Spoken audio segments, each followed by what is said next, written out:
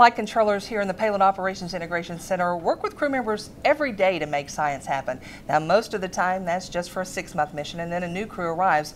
Well, we wondered what it's been like to work with a crew member for an entire year. Apparently, communication is the key. One of our payload communicators, Samantha Harris, joins me now. Samantha, you're one of the handful of people in this room that actually gets to speak to the astronauts directly. Tell us about that. Yeah, so I am a PACOM, or Payload Communications Manager, which means it's my job to manage all of the written and verbal communication between the Payload Operation Integration Center here in Huntsville, Alabama, and the astronaut crew on board the space station. I'm sure you build relationships with them even before they launch with training, but I'm curious if this one-year mission has really been different for you guys.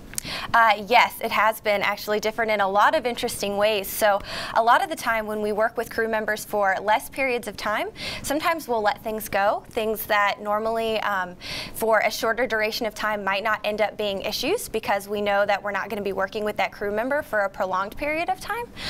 But with someone like Scott Kelly, who we know is going to be up there for a year, we want to correct these issues because we know that it's going to be a longer duration relationship. And so Scott wants these things corrected, and we on the ground want these kinds of things corrected as well. So that's been an interesting aspect of working with a crew member for a longer period of time. Pretty much like working here on the ground with everyone else. I'm sure there's also a psychological aspect to this as well, and you guys do become kind of like family, I guess. Yes, that's true. So we get to interact with them a little bit while they're on the ground, and then when they fly, we know that Scott's been going through some difficult things on orbit, trying to live up there for a year, apart from everybody on the ground, and so trying to help him get through that, to build that trust with him as one of the few voices that he hears on a regular basis, trying to build that trust. And we're trying to learn more from this one-year mission to get to somewhere like Mars. Yes, exactly. So one of the biggest things we're trying to do is learn more about the psychological aspects of living in space for prolonged periods of time.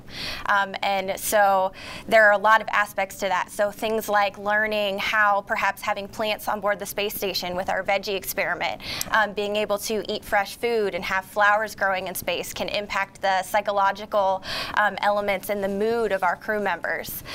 Also things like comfort food. So we have an experiment called AstroPalette, learning how crew members, how their mood is impacted by having things like comfort food available on orbit. And a lot more science to come. Even though he's coming home in 2 weeks, we'll learn a lot more about what you guys have been working on for the past year, probably in the next year or two. Yes, that's true. A lot about all kinds of different things. And again, also our habitability experiment. So learning how to better design vehicles for the future that can help our crew members to be more effective and efficient as they live in space for longer periods of time. And I'm sure you have plenty of stories to share, but I'll let you tell me those off camera.